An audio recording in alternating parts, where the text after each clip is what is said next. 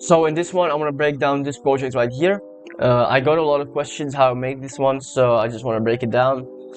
And before we get started, I just want to say that it looks really complex, but once you see this video, I'm sure you will understand it, and it's actually pretty easy. So make sure you stick around, and let's just get straight into it. So we're in this scene, and before we get started, as you can see, we have some assets here. And if you're lazy, you can just go to my Patreon where I leave the project file there. But what I just did, I would just go to Quixelbridge and download this asset right here. And for these ones, I would just get them on BlenderKit. For example, I would just search up moss right here and import this one, for example, and delete this. And as you can see, this is made out of these kind of leaves, so I would just use them.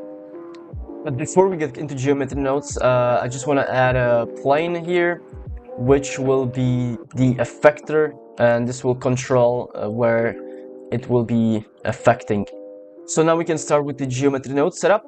And what I want to do is I want to distribute these assets, these kind of collections, onto this trunk. And the way I'm gonna do this is by bringing a distribute points and faces. And as you can see, we just converted this into points. But now we don't see the geometry, so I just want to bring a join geometry now here and connect these. And now you can see we have the distributed points here, as well with the geometry itself. And now I want to convert these points into these instances. So I will just add a instances on points, and now I can choose here my collection. So I can just grab this moss right here, plug my instance into here, and what I just did, I just lowered the density because it's very heavy. So you can do it before you actually plug this instances into instance. I'm just gonna scale it a bit so we can see it, but as you can see, it's not very accurate. But if I were to separate children, research children, and now pick instance, now I'm gonna scale it up so we can actually see it. Now you can see we're getting somewhere. So now we want to control this effect with this plane right here. And the way I'm gonna do this is by bringing this plane right here from the tab right here and do a basic setup right here. So I'll bring a geometry proximity into this one and a position node.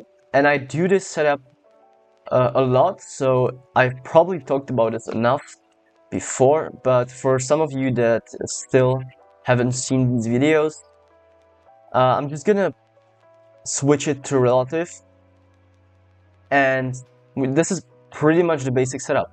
All I can do now is just plug this distance into the scale, and as you can see, if I move this one, it's gonna do something if you pay really close attention. But obviously this is not what we're looking for, so I will just bring a map wrench into here and adjust these values. So something like this, for example. As you can see, we have some kind of control over here, and for now I think this is alright. We can now increase the density a little, something like this. I just increased the density right now, but what is wrong right now is the rotation, so let me fix it. So what you want to do is add a rotate Euler like this, plug this into rotation, and now we can kind of rotate it, but this is not what we want. But if I were to plug my rotation from the distribute points and faces into the rotate Euler to rotation, as you can see, now it's gonna take the normals of this trunk right here, and it's gonna have the right rotation. Now I can see this is way too much, so I'm just gonna decrease the scale. What I want to do from here is to add some randomness, because this is pretty much really boring. So if I were to just add a noise texture into my density and add a color ramp after this one, so I can make this even more controllable, I will even add a map wrench after this one and multiply this by like 3. And as you can see, this noise texture, what it does is it makes this kind of interesting pattern where the black means 0. So wherever is 0, there is no points right here, there is no leaves. And whereas white is 1, and I'm just multiplying the density by like 5, and you can always increase this or decrease this, but this just makes sure it is just more interesting. And what really makes this animation stand out is these individual leaves are actually moving as well, so they're animated, and this is really easy to do. You can just add a noise texture. So if you go to your rotation over here, so the rotate, or you have the second option right here, and you can add a noise texture over here and set it to 4D. And now if I were to add a driver, so frame, for example, like 100 maybe, and if I were to play this animation out, you can see these are actually moving, and this is what makes the animation really cool. Now, if I were to increase this one to something like 300, it's gonna be slower. So the more you put here, it's gonna be slower. So I think something like this looks fine. And I can see the scene is getting very heavy, so I would just decrease the density, something like 3 right now. I would say this is pretty much it for the moss. Now we can control it, and it's animated. So now we can focus on the other instances as well, which are really interesting. And what I think is really interesting about this scene are these ones, because these ones, as you can see, are animated as well.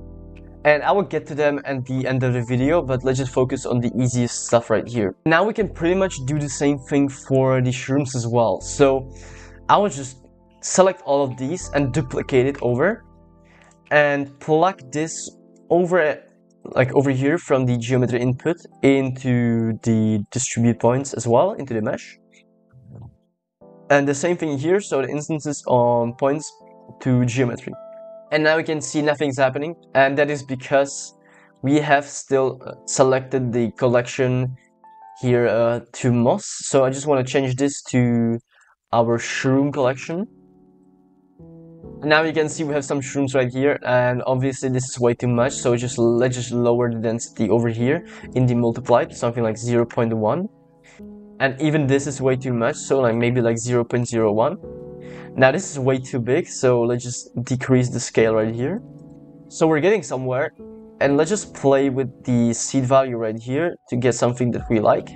And for example, if you don't like these shrooms how they are rotated, you can always bring a combine. This is what I did in the original scene. I would just bring up combine XYZ, and now I get to choose which rotation axis I want to rotate this on with the noise texture. So this is animated, and we can choose on which axis this is animated. So now you can see we don't have the driver, so we have to add some drivers, or something like maybe like this one.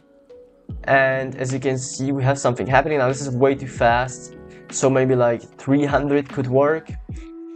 And yeah, this is pretty cool, I would say. And I could plug this into X as well. Now it's gonna move on all of the axes. I could just make this only these axes, and you can pretty much do whatever you want, but I'm just gonna leave it something like this. And I will just customize this noise texture, so I make sure we have some different seed from the moss and the actual shrooms. And this is pretty much for the shrooms. Now here we go to the most interesting part, which are these layers right here. So as you can see, these are animated, but they are not moving at the bottom. And I've actually deleted the geometry nodes over here, so I can show you how I did it. But here's the basic setup, and I'm just going to show you how to make this from scratch. So if you have these kind of leaves and you want them to move only over here, and you don't want the bottom to be moving, you can just do it very simply, and you can do it via geometry nodes.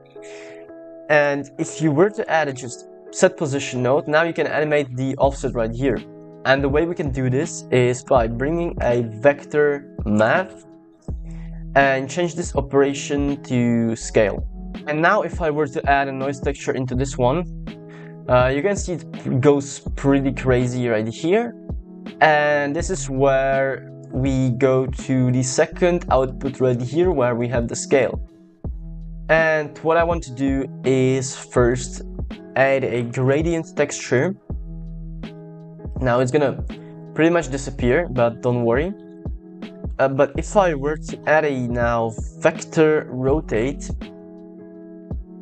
and change these values to 1 and the angle to 90, and I mean nothing is still happening, but if we add a position node, now this is a magical one. If I were to add a position node over here, you can see now we get to see something. Now obviously this is wrong, so I will just add a color ramp into this one, and now I can focus on where I want the animation to be start. So as you can see, if I move this black value right here, now we can see we can focus on where we have the animation going. So let's just focus on this leaf only, something like this. And now if I animate the noise texture right here, so for example, again, I'm just gonna use the frame here. So frame something like 100. Now you can see it's gonna be animating. Now this is way too fast, so maybe like frame 300 maybe. And we have some kind of a waving thing going on right here, and this looks very cool. And so once we have these animated, we can just go and move into this geometry node setup right here and basically do the same thing over again. So just duplicate this one right here. And before you plug these ones, you just want to make sure you have the right selection. So for this, it's called Client. Now I can plug the geometry input into this right here. Now it's very small, so you gotta make sure you actually locate with this one, because you can see it's pretty confusing.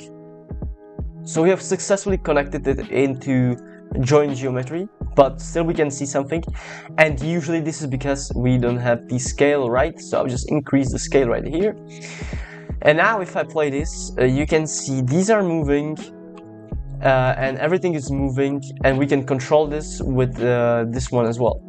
And this is fully customizable, which is really great. Like for example, if I were to increase this value right here, this is the distance from the plane, and now we can focus on having way more distance over here.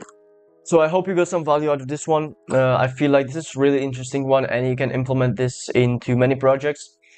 And if you want to check out the project file, you can just go ahead and go to my Patreon where it is available. And as always, I hope you got some value out of this one, and this is everything from me now, and I will see you in the next one.